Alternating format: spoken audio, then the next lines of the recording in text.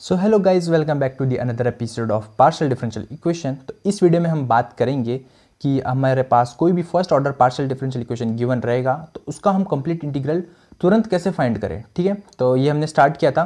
तो इसके अंदर हमने देखा था कि सम स्टैंडर्ड टाइप देख रहे थे, कुछ स्टैंडर्ड रिजल्ट्स देख रहे थे। तो जो पहला रिजल्ट था, जो पहला टाइप था, वो हमने देख रखा है। उसका वीडियो मैंने डिस्क्रिप्शन में दे रखा है, आप जाके देख सकते हो।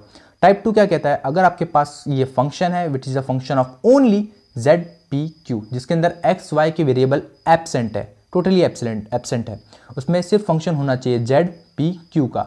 तो उस टाइम पे आपको क्या करना है, p की वैल्यू a क्यूब पुट करनी है और ये जो इक्वेशन होगा ये उसका कंप्लीट इंटीग्रल सोल्यूशन देगा। ठीक है, तो बात करेंगे कि एग्जाम्पल से। एग्जाम्पल में आपको बताऊंगा और इस एग्जाम्पल से आपको अच्छे से समझ में आ जाएगा। और ये कहाँ से आया है, कैसे हुआ, इसका मैंने प्रूफ दे रखा है। आप चाहे तो जाके देख सकते हैं, इसका जस्ट प्रीवियस वीडियो है या फिर मैंने इसका लिंक डिस्क्रिप्शन में दे रखा है, आप वहाँ से भी जाके देख सकते हो। ठीक है, तो ये कैसे आया, कहाँ से आया, तो अगर क्वेरीज है आप जाके देख सकते हो। तो बात करते हैं इसके एग्जाम्पल की। तो एग्जाम्पल क्या कहता है, find a complete integral of this equation. आपके पास ये इक्वेशन है, इसे हम 1 कह देते हैं। इस इक्वेशन 1 का आपको फाइंड करना है कंप्लीट इंटीग्रल।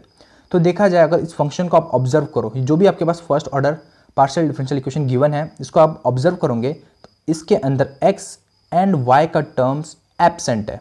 एब्सेंट है मतलब क्या, ये आता है टाइप 2 में। टाइप 2 क्या कहता है, it is the only function of z p q। आप देख सकते हैं z के टर्म्स है, p के टर्म्स है और q के टर्म्स है, तो वो it is a function of only z p q। इसके अंदर x y z के x और y के टर्म्स एब्सेंट है, तो हम इसको यूज़ कर सकते हैं। तो ये रूल क्या कहता है, आपको पुट करना है p की वैल्यू a q। तो कर देते हैं, लिख देते हैं put p is equals to a q। ठीक है, और a क्या है, कोई भी एक आर्बिटरी कांस्टेंट है। ठीक है, हमने a q पुट कर दिया। अब आगे क्या बोल रहा है, ऑब्टेन q। तो हमें q की वैल्यू ऑब्टेन करनी है। ठीक है, वो कहाँ से ऑब्टेन करनी है, फ्रॉम इक्वेशन नंबर 1। तो लिख देते हैं, जहाँ जहाँ इक्वेशन 1 में जहाँ p है वहाँ a q डाल देते हैं। तो z into a q times q minus a q minus q equal to 0। तो ये हो जाएगा z a q square minus a q minus q equal to 0।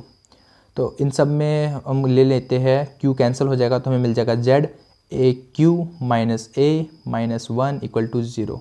तो z a q is equals to a plus 1, ये उधर चले जाएगा तो प्लस हो जाएगा। तो q की वैल्यू निकालनी है, q is equals to a plus 1 upon a z।